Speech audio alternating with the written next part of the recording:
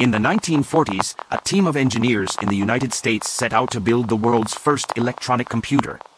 The result was the Electronic Numerical Integrator and Computer, or ENIAC for short. This massive machine filled a 20 by 40-foot room and weighed a staggering 30 tons. It used vacuum tubes and switches to perform calculations at speeds that were unimaginable at the time. Despite its size and complexity, the ENIAC was able to perform calculations much faster than any other machine of its time. It was used primarily for military calculations during World War II and laid the foundation for modern computers, as we know them today.